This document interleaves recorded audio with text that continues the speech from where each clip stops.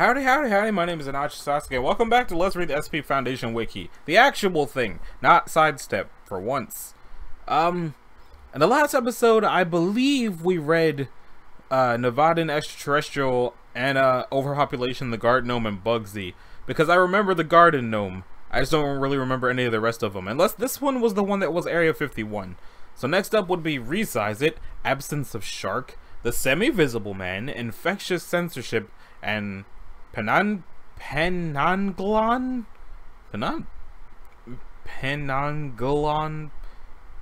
Probably that. So, Resize It. Well, it's safe. SCP-1056 is to be kept in a 50 centimeter cubed 10-digit combination safe with biometric confirmation when not being used for testing. So, I guess fingerprints or eyes. Only personnel involved in 1056 research and testing may have access to the object. All tests require prior authorization by the site director and it says, and by research staff with level 3 clearance or higher. Tests on living subjects must be conducted in a secure testing facility, meeting level 2 containment guidelines to prevent modified subjects from escaping. All objects altered by 1056 must be kept in Class E ablative storage for 48 hours after transformation. The creation of any object or organism over 200 kilograms must be approved by the site director. Description: SCP-1056 superficially resembles a burnished chrome kitchen timer with numbers ranging from 0.25 to 4 and an activation button on the right hand side. A 1 by 1.25 meter wire mesh platform is connected to the device by a 3 meter insulated molybdenum carbide wire coated with that disulfide and an unidentified organometallic complex. The mesh is capable of folding into a 27 by 35 centimeter square. When the device is set to a number and the side button is pressed, any objects in direct contact with the wire mesh will scale up or down in size by a factor corresponding to the number setting. The device was recovered by SCP personnel following reports of unusual behavior among students at blank high school in blank, Pennsylvania. School officials began an investigation when teachers reported that a number of students were behaving unusually. Specifically, the students displayed significantly impaired language skills, abnormally poor attention span, long-term memory, and impulse control. Medical examination of the students revealed the presence of numerous vascular and nervous system abnormalities. Foundation personnel recovered the device at the home of one of the students who had presumably been using it for recreational purposes. The only indicator of the manufacture or distribution of the device is a 4 by 1 centimeter imprint on the bottom of the device reading the factory. Of course it does. All electronic components are of generic make. So what did it do to them? The manner in which objects are resized appears to follow a set of rules that varies depending upon the complexity and function of the object. Simple inanimate objects such as minerals, metals, and plastic scale up or down to precisely to 4 significant figures, the scale indicated without any regard to molecular or microscopic scale. For instance, a 5 centimeter stainless steel cube on the 3 setting scaled up to a 15.101 centimeter cube that was indistinguishable in molecular composition from the original cube, but that differed on a microstructural scale, level, whatever. Average grain size on the 2 cubes was identical, and individual grains on the small cube did not scale up to the large cube. 1056 appears to scale complex devices and biological organisms with some attempt to maintain the functional properties of the object or organism. For instance, the microprocessors of electronic devices are often modified if the altered scale would result in non-functional transistor gates, insufficient power, or excessive heat buildup. Devices that have been scaled down often have a reduced number of transistors and may demonstrate floating point errors. While all but the most complex mechanical objects scale relatively well, electronics are often rendered non-functional when scaled below 0.5 and above 3.00 of their original scale. Living organisms that have been resized by 1056 retain their basic anatomical structure, but often experience significant reorganization of the circulatory, pulmonary, and especially nervous system. Cell size and composition remain identical to that seen in the original organism, but the number of cells increases or decreases proportionately to the change in volume. The only exception to this observation is the nervous system, where the average neuron may increase or decrease up to 25% in linear size, thus potentially becoming slightly under half or over twice the original volume, with negligible effects on the function. Interestingly, 1056 appears to split the difference with single-celled organisms, slightly altering the average cell size and also altering the overall cell production. Humans can be resized by 1056 as low as 0.5 and as high as 1.75 with minimal change in function. Shrinking humans often results in increased folding of the cerebral cortex, a reduction in average neuron volume, and a decrease in white matter. This appears to preserve cognitive function down to 0.5. Attempts to scale humans below results in a substantial decrease in cognitive function, language comprehension, and short and long-term memory, indicating that this is the minimal size required for human-like intelligence in a mammalian brain. Humans scaled above 1.25 demonstrate slowed reaction speeds, a reported increase in creativity, and substantial improvements to long-term memory. Scaling beyond 1.5 greatly increases the risk of cardiovascular disease, stroke, aneurysm, and renal failure. The scaling of any organism beyond 3 is highly discouraged. The mechanism by which it institutes these changes in scale is currently unknown. High-speed video footage of transformations up to 20,000 FPS indicate that the transformation is nearly instantaneous, as there is no apparent transition between forms. Interestingly, there are no apparent effects of atmospheric displacement, even when the volume created or destroyed is very large. In a minority, roughly 8% of cases, an object altered by the device experiences a material instability and begins to undergo atomic decay within 36 hours of alteration. Living organisms and other objects with relatively low metal content have a considerably lower, roughly 3%, chance of undergoing decay. This decay produces significant heat and energy, approximately 150 gigajoules per kilogram, around 6 orders of magnitude less than typical matter-antimatter decay, but sufficiently high to render frequent or high mass transformations inadvisable. Let's check a couple of the experiments. TI-30XA calculator. They tried raising and beating. Okay. Functional 0.75 scale calculator. It was successfully returned to 1 scale using the 1.33 setting. Repeated transformation between the two does not appear to alter basic function, appearance, or internal composition. The same calculator from 0.25 to 4.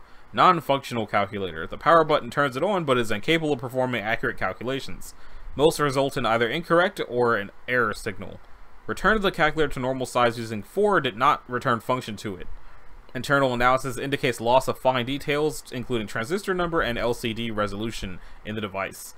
A 1 kilogram bar of 22 karat gold bullion, setting 4. A 64 kilogram bar of 21 karat gold bullion with minor molybdenum impurities. As often as I've seen that word come up in ESO, I never really thought about how to say it. A 35 1 ounce silver eagle bullion coins, setting 2. 99 bullion coins weighing 80 grams apiece. Yeah. The increase in total mass seemed to be evenly split between blah blah blah. A human subject, 175 centimeters tall and weighing 90 kilograms, setting 2. The subject scaled up approximately 2-fold to 341 centimeters tall and weighing 719 kilograms. Mental and physiological functions appear normal. Reaction times are slightly slower than normal, and required caloric intake is only 50% of what would be expected, given the nearly 8-fold increase in mass. The subject performs extremely well on long-term memory tests, perhaps owing to increased brain mass. Resting heart rate is 45 beats per minute, and systolic pressure is 165 mmHg versus 132 before the transformation. 6 days later, the subject experienced vascular irregularities leading to moderate swelling in the distal limbs, followed by intermittent bouts of confusion, spotted vision, blurred vision, and tinnitus. The subject died from respiratory arrest caused by a massive brainstem aneurysm 22 days after the transformation. Researchers note, the subject's symptoms suggest the rapid onset of complications consistent with cases of extreme acromegaly giantism. Our projections indicate that most humans would tolerate scales of up to 1.33 or slightly above relatively well. And then they took a lady and shrunk her. She scaled down approximately 2-fold to 81 centimeters tall and weighing 7 kilograms. Mental and physiological functions appear normal. There was no significant difference in tests of general intelligence, short and long-term memory, and spatial reasoning administered before and after the transformation. MRI scans indicate the increased folding in the cerebral cortex and an overall decrease in white matter. Resting heart rate is 98 BPM and systolic pressure is 88 mmHg versus 115 before the transformation. The subject's cardiovascular system was slightly simplified in a manner similar to that seen in smaller primates. 28 days after the transformation, no obvious health or behavioral anomalies were observed, and subject was returned to her original size. Okay, lady from that previous test. Oh, when they were 81 centimeters tall. Setting 2. They scaled back up to their original size. The functions appear normal. The cognitive test indicated slight but significant improvement in short and long-term memory, and a slight decrease in reaction time. It's hypothesized that these cognitive irregularities could compound or change with repeated use of the device. The cardiovascular system appears modified from the shrunken version to support the larger body, but is not identical to the original vascular pattern, indicating that the device improvises solutions to physiological problems anew with each transformation rather than reverting to old forms. They tried a culture of E. coli, and they used setting 4. The petri dish scaled up to 52 centimeters, and the bacteria colonies increased in volume roughly 64-fold while maintaining their original morphology. Microscopic analysis of the colonies reveals that the average size of the bacteria had increased by a factor of 2.2 to 7 microns in length, with the remaining increase in mass owing to an increased number of bacterial cells. Blah, blah, researchers note. Genetic tests indicate that 1056 restructures organisms on both a physiological and genetic level. This represents a degree of abstract sophistication inconsistent with the simple digital and mechanical workings observed within the device. Okay, experiment 9, they tried to use it on itself. Result data expunged. From now on, all experiments on this device must be approved by the senior investigator and then submitted to me. The responsible parties have been officially disciplined and removed from the project. We're lucky that the effects weren't much, much worse. What would have happened if the entire universe had doubled in size? So did they increase the building? The world? What did they... Like, I imagine if they increased... if they doubled the size of the thing that doubles the size of things, that's probably bad. Anyway, the absence of shark. Which is also safe. It's interesting to get something safe from the factory. Probably because it doesn't do anything if you don't touch it. Also, seeing these ads here has just made me realize that the SCP-001 part of the website didn't get ads, did it? Just the main place. Get out of here. SCP-1057 is kept in a reinforced glass containment tank 4 meters tall, 15 meters long, and 9 meters wide, filled with water which has been treated to replicate a temperate ocean environment. Is it just an invisible shark? See document 1057-H22 for specifications. Vegetation in the habitat is to be maintained twice a week. See H19 for specifications. It is forbidden to enter 1057's tank for 30 minutes before and after feeding. It is to be fed 5 kilograms of raw meat and fish 3 times a day. Once every 4 days, this meat and fish is to be injected with non-toxic fluorescent dyes. See document G4 for its specifications. The tank is to be lit with ultraviolet lamps. Description: 1057 is an animate, empty space 5 meters long in the shape of an adult tiger shark. Galiocerda Cuvier. It does not appear to have any mass. However, it displaces water by an unknown mechanism. The refractive index is approximately that of air, which makes it partially visible when submerged in salt water. As well, its anti-shadow is discernible under bright light. Experiments involving the insertion of inanimate objects into its body have revealed that there is nothing there. However, further experiments along these lines are contraindicated, as this triggers extremely aggressive behavior on the part of 1057. 1057's behavior has been assessed by Foundation ichthyologists as being within normal parameters for an adult tiger shark. Any food consumed disappears, with the exception of the non-digestible fluorescent dyes, which are regularly added to 57's food to facilitate monitoring its behavior. These dyes persist within 1057 for 5 to 9 days and outline a digestive and circulatory system. Several hypotheses to explain how this is possible when there is manifestly no actual shark present have been suggested, tested, and disproved. See Archive 1057-N4. Acquisition log. 1057 was captured in the blank public swimming pool and redacted, where it killed 2 swimmers and mutilated a lifeguard. 5 people were killed in the ensuing panic. Foundation personnel embedded in the local hospital reported the incident. Retrieval agents arrived on the scene, and 1057 was eventually taken into custody.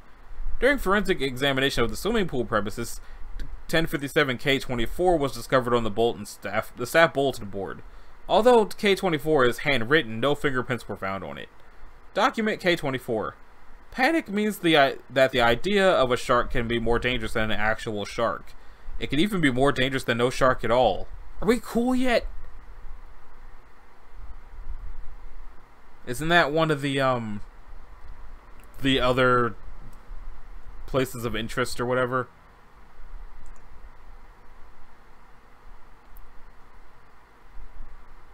That didn't do what I thought it was going to do. But I'm pretty sure the Are We Cool Yet is another one of the things like the Broken God or whatever. I've read about them, but I don't remember their names. So I guess they're not cool yet. This is another safe one. SCP-1058 is to be kept in Humanoid Containment Wing 2 of Site-17. Due to the nature of the subject's anomalous behavior, the floor of the cell is to be covered with a 1 centimeter of sand to be replenished every 2 weeks. What was it called? The Semi-Visible Man. The cell is to be lit by only a single light source at all times. The source should be mounted in the center of the ceiling with redundant backups in case of failure.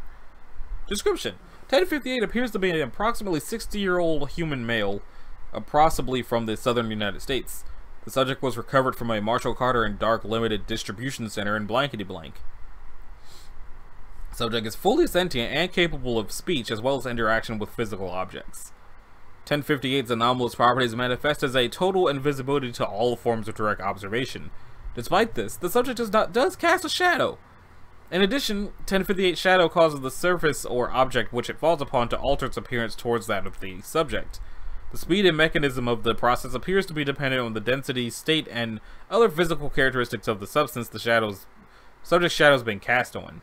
Sand and other granulated or powdery substances seem to be the quickest affected by 1058, with metals and other hard materials being among the slowest.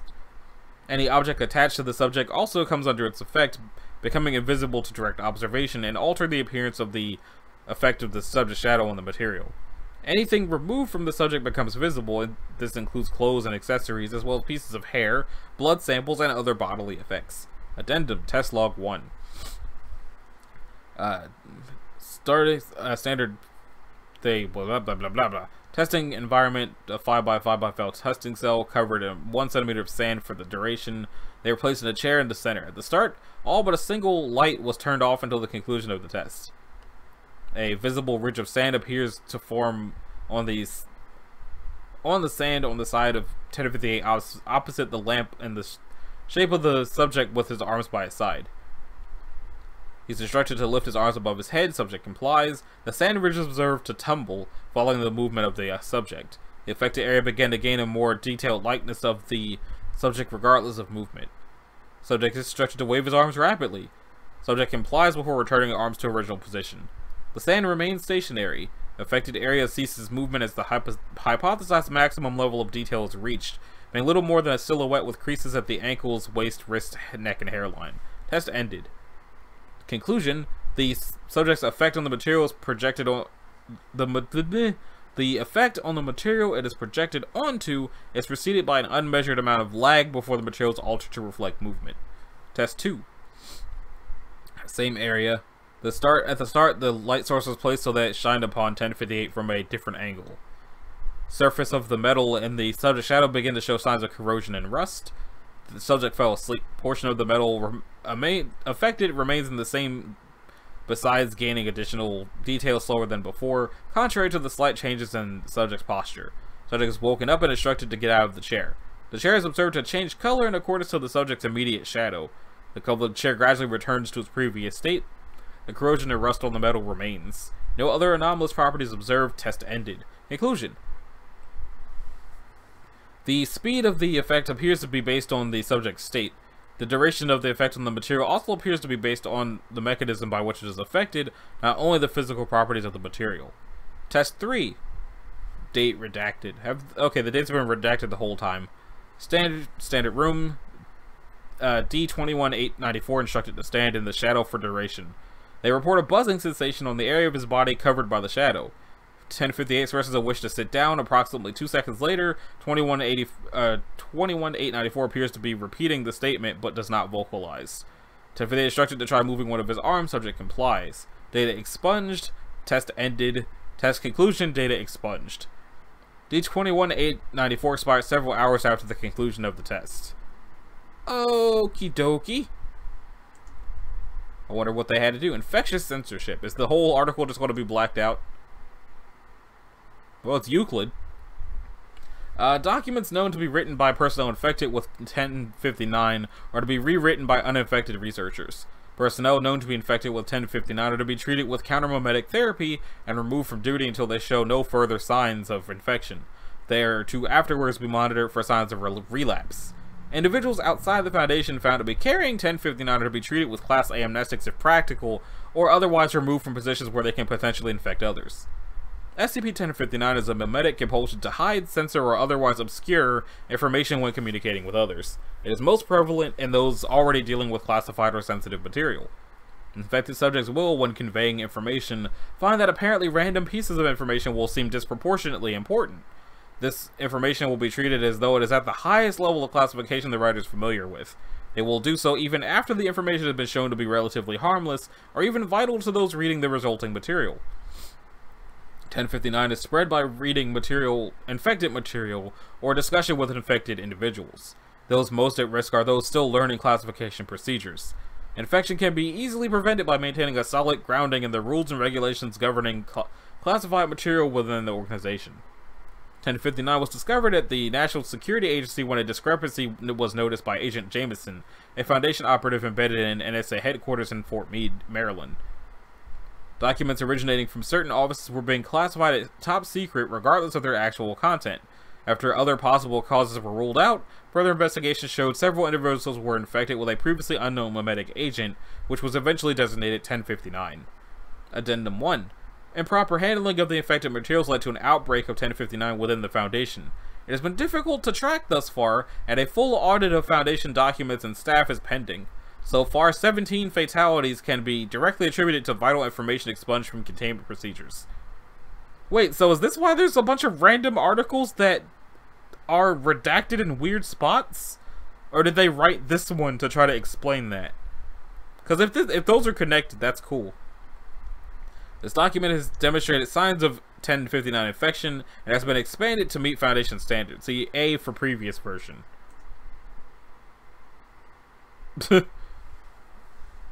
They're to be treated with redacted. They are afterwards to be data expunged. They are data expunged. Spread by redacted. Infection can be prevented by data expunged. It was discovered at the blank blank blank when discrepancy noticed by Agent Blank. Embedded in the blank headquarters and blank blank blank. Improper handling of affected materials led to data expunged. I guess the last revision was them unexpunging it. And that brings us to Penanggalan. It's Euclid. So we got 3 safes and 2 Euclids. So, SCP-1060 is to be contained in a humanoid observation/detention cell at all times. During subject's daytime cycle, the subject is to be provided with food items from the Site-33 cafeteria. During nighttime cycle, they are to be nourished with 0.8 kilograms of human placental material and provided with a basin of at least 4 liters of rice wine vinegar. What? Description: they are a human female of Southeast Asian ethnicity, answering to the name of Adila Blank. They are fluent in the Malay language and somewhat conversant in Malaysian English. In interviews during subject's daytime cycle, subject has indicated that she's 22 years of age, is trained as an obstetrics nurse, and is unaware of any unusual aspects of her physiology. In these interviews, subject has expressed a lack of awareness of her nighttime cycle, physiology, or activities, and protests that she merely sleeps at night. During the daytime cycle, subject frequently demands to be released from containment or to be permitted to contact family members. During the daytime cycle, subject appears and behaves as a normal human female.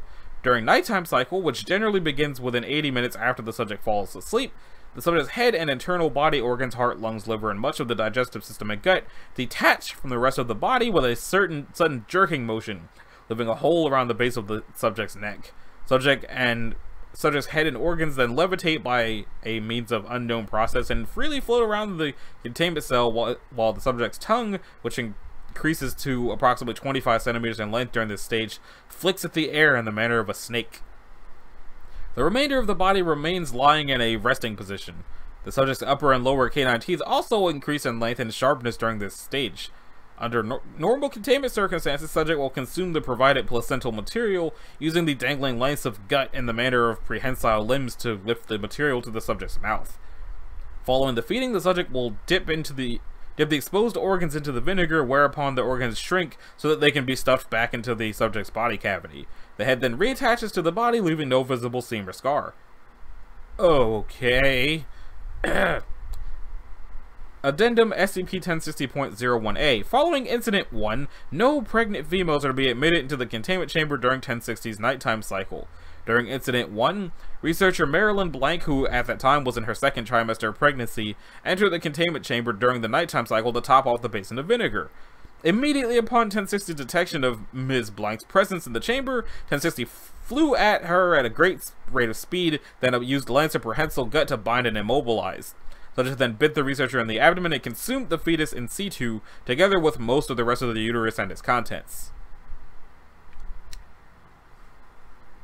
Does that word mean something? Is this a thing? What is this? A nocturnal vampiric entity of Malay ghost myths. Its name comes from the word tangle, which means to remove or take off.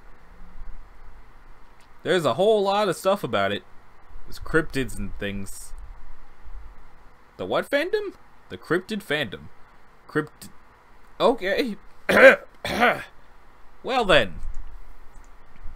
I feel like there's probably people who knew through the whole video what that was, as they just watched me struggle to say it and were just waiting for to find out what it was. Well, now I know what it is, and that is one of the most terrifying Euclid things this website has had. I don't know why it wouldn't have occurred to me that there'd be cryptids in here, considering the first thing in the thousands is freaking Bigfoot. But, that being said, that about does it for this episode of Let's Read the SCP Foundation Wiki. And the next one we're going to be checking out the accidental car and S magazine time. Friar von Schwarzwald, Candle Ring, and Self-Immolating Books. If you liked it, a like and a subscribe will be groovy. If you didn't, you need to do either one of those things. If you'd like to click the bell, you can do that as well. And I'll see y'all in the next one. Later.